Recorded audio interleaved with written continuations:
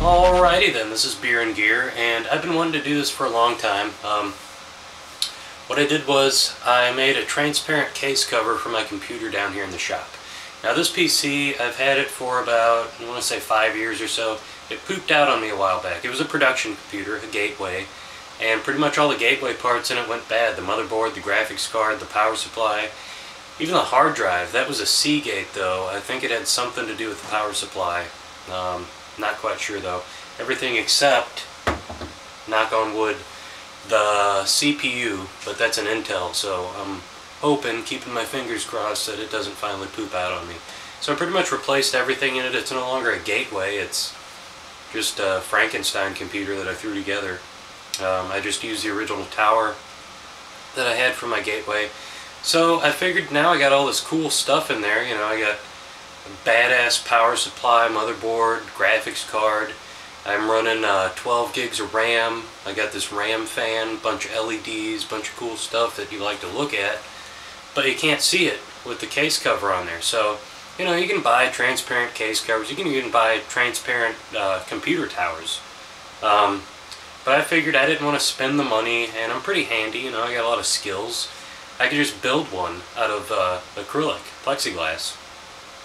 So I did that, and we're going to go through the whole process, and it's pretty beastly. I'm pretty happy with it. Now, I wanted to keep this on the cheap end because, you know, my reasoning for doing this was that I didn't want to spend the money on a professional one. So I used basic tools. You know, most of these you probably have laying around your house. I had the people at the hardware store cut out the plexiglass for me to the dimensions that I wanted. Now, it's pretty easy to cut if you have just a simple scoring tool for acrylic.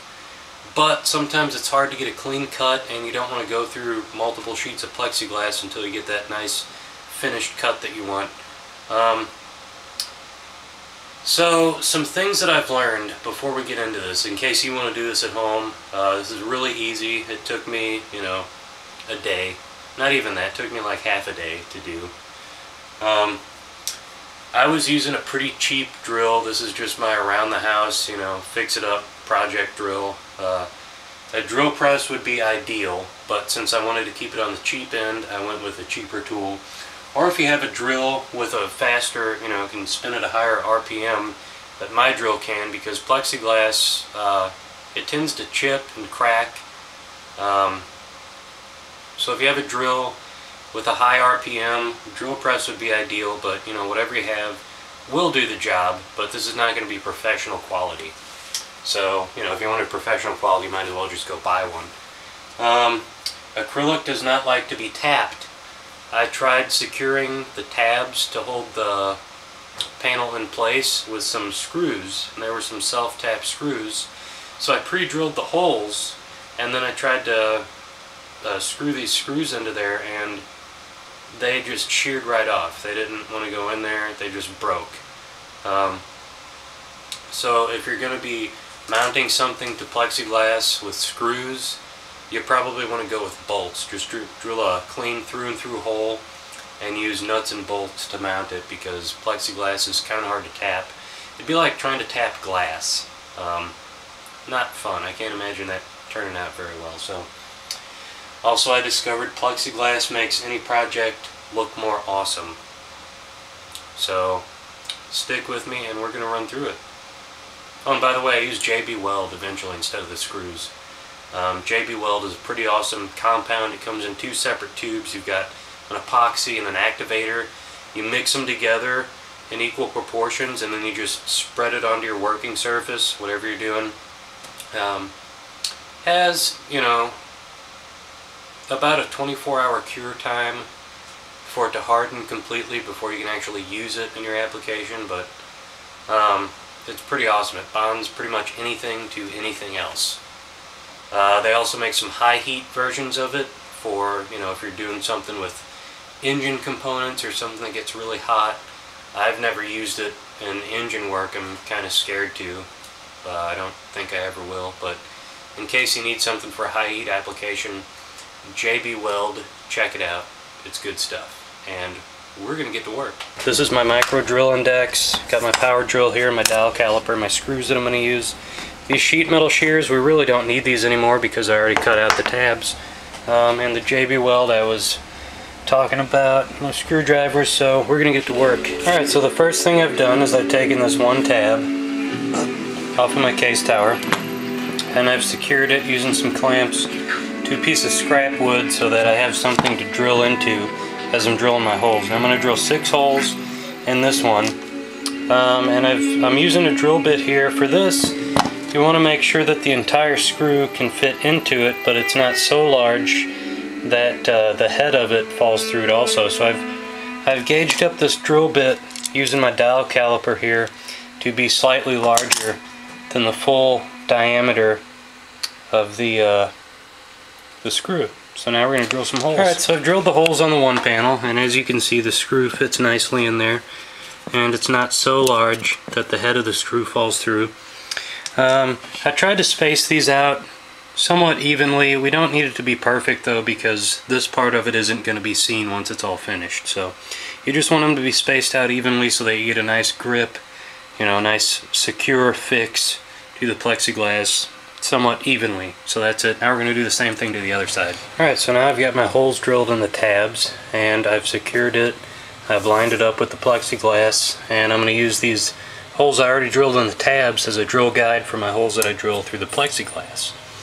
And I've gauged up this drill bit here to be slightly less than the total diameter of the screw that I'm putting in there so that the threads have something to grip onto. So now I'm going to drill each one of these holes on either side, and then I'm going to mix up my JB Weld. I'm going to apply it on there, and then I'm going to secure it with the screws so that along with the screws and the adhesive, it should be a pretty firm fit. Should be a really good bond that I have on there, and then we can start drilling the vent holes. So we'll be back. Well, I had a little frago, so I had to shift fire, take a different approach.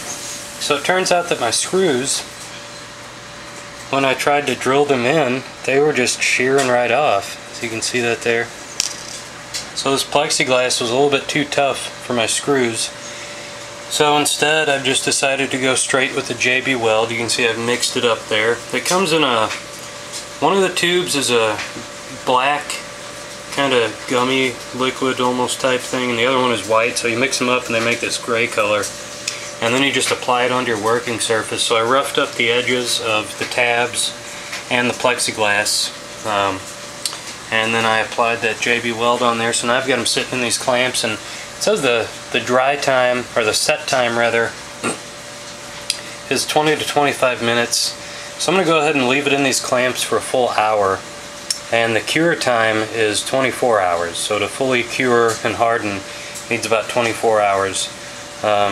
So before I start fiddling with this and trying to drill my vent holes, I'm going to let it sit here for about an hour. So now we just wait. Alright, so we're back here this wonderful November day. I decided to go ahead and let this sit overnight just to make sure that it was hardened, because I didn't want to take the clamps off and have it fall apart on me and have to start the process all over again. So we've got a really strong bond on here. You see I use JB Weld, and this is on there. It's basically part of, you know, it's all like one singular piece now. So I don't need those screws. They were just going to be overkill anyway. And all this ugliness here is going to be covered up later once we finish it. So you can see I've left this protective film on here, and on the back I've left as much as I could because I don't want to remove that till I'm done messing around with stuff, because I don't want to scratch the plexiglass. You know, that would be just a little eyesore in the beautiful work of art we're doing today. So I've drawn up this little template on a piece of notebook paper, and this is going to be my pattern for when I drill the vent holes. So now what I have to do is I have to put this on the computer tower and try and find the center point, and if I find the center point I can tape this on and use it as a guide. So we're going to do that right now.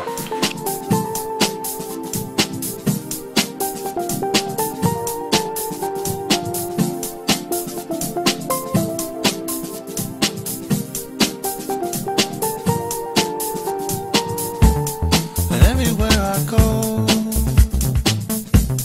there's always something to remind me of another place and time, where love that traveled far and found me.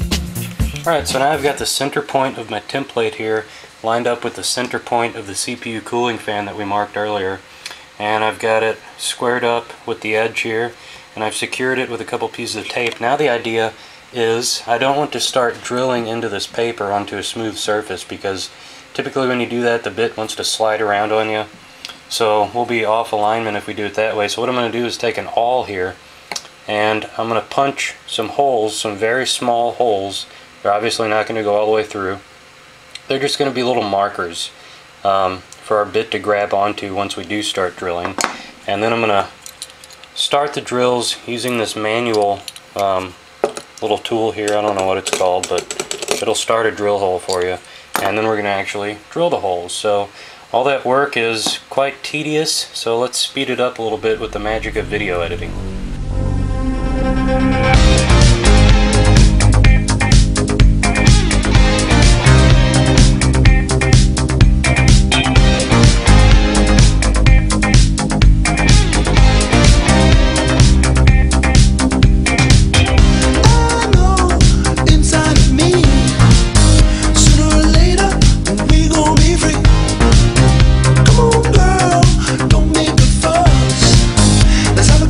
That's not just about us. When we don't know which way to go, and it doesn't really matter what we do, there's gotta be one good way to know. If all this is worth it, we can work it night by night. She says I'm not romantic, I say she's too dramatic. I tell her while we're at it, we can work it night by night. She says I'm not romantic, I say she's too dramatic. I tell her while we're at it, we can work it night by night. Night by night. Night by night. Night by night. I know inside of me, if you wait a bit longer, we'll see what's meant to be. Come on, girl, we can't be apart. The special kind of loving reaches right to my heart. When we don't know which way to go, and it doesn't really matter what we do, there's gotta be one good way to know. If all this is worth it, we can work it night by night. She says I'm not romantic, I say she's too dramatic. I tell her while we're at it, we can work it night by night. She says I'm not romantic, I say she's too dramatic. I tell her while we're at it, we can work it night by night. Night by night. Night by night. Night by night. Night by night.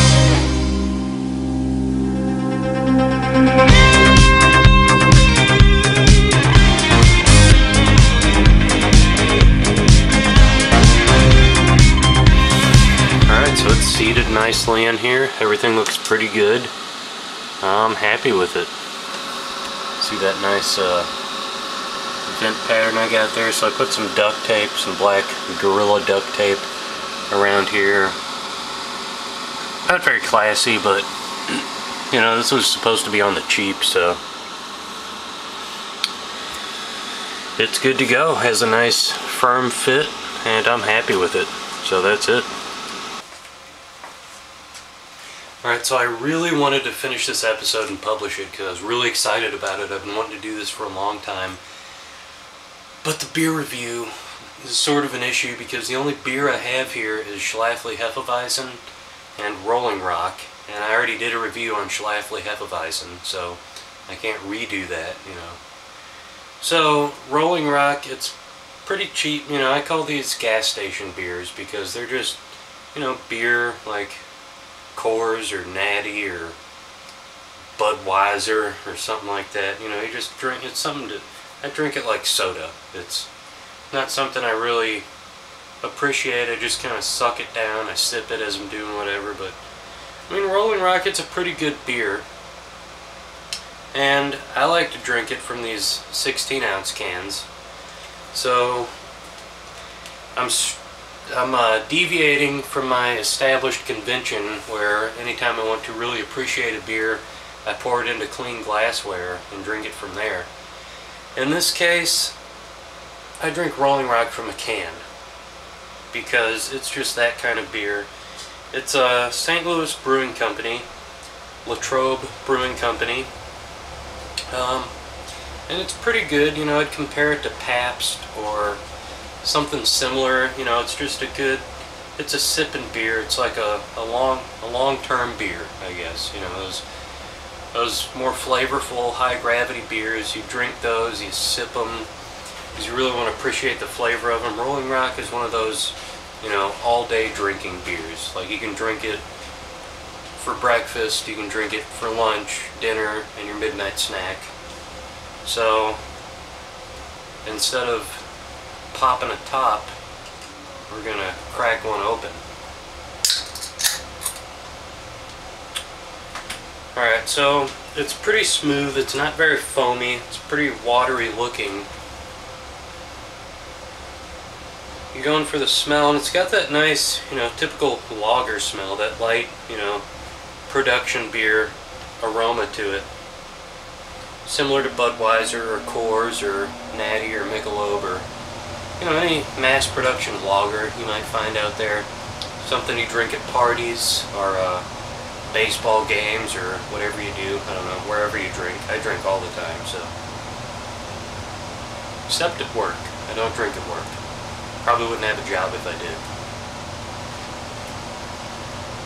So it's got that nice lint or light aroma to it. Not too strong. It smells like bread, pretty much.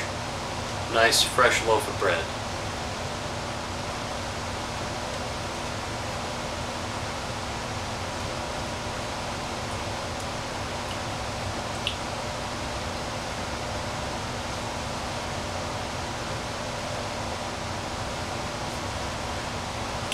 This is interesting. I've never thoroughly analyzed the flavor of Rolling Rock.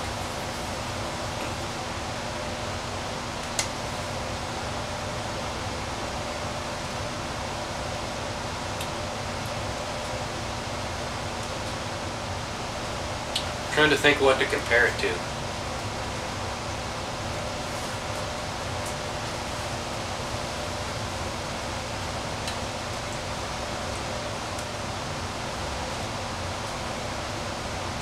It's got sort of a fruity flavor. Like if you were to make a sandwich out of bananas, apples, and tangerines, maybe. It's not bitter. It's a very smooth beer. You can throw these down pretty easy, which can be dangerous at times because it goes down like water. It's so smooth. And it's very inexpensive. It's cheaper than Pabst. I like Pabst. I drink Pabst a lot, but Rolling Rock is I don't want to say a lot less expensive. It's slightly less expensive than Pabst.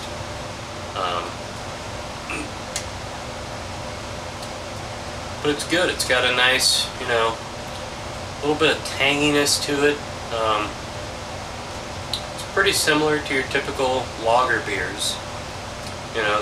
Those party beers, the thing you bring a giant case of to a party or something, or a wedding, or a family reunion, or a barbecue, or whatever you do. You just sit around, everybody grabs one out of the cooler, just throw back a few. I like it. It's good shit, man. Should check it out. I don't even know how far they go, how broad their distribution range is. I know you find it pretty much all over the place here in St. Louis. Not a lot of people really pay much attention to it, though. It's, we've got Anheuser-Busch here in St. Louis, which is the big thing. Personally, you know, they just, once they sold out to InBev, I mean, I guess it was a good move on the owner's part, the shareholders, but, you know, it's no longer American. Now it's a Belgian company that owns Anheuser-Busch, and Anheuser-Busch is one of the landmarks of St. Louis. But I mean, I guess they've still got most of their employees there, and they still make good money, and they still make good beer. I just, you know, I don't drink it so much anymore because I was a little bit pissed off when they sold out. But anyway, Rolling Rock, smaller brewing company. You know, I'm a huge fan of local breweries. Rolling Rock, Schlafly is another one, Urban Chestnut. What else? Six Row Brewing Company. There's all sorts of them. There's tons of them. Kirkwood Station Brewing Company. That's another good one. I think I want to do some reviews on their beers in the future. All sorts of them around St. Louis. Microbrews, small-time brewing companies. So, Rolling Rock, it's one of my all-time favorite, you know, laid-back, sipping beers. One of my endurance beers. If I'm going to be drinking all night or something, I'll probably have quite a few Rolling Rocks. So, check it out. I don't know how far they go, if it's in your area, or if you ever stop by St. Louis, check out Rolling Rock. I like it. And as always, thanks for watching, and we'll see you next time.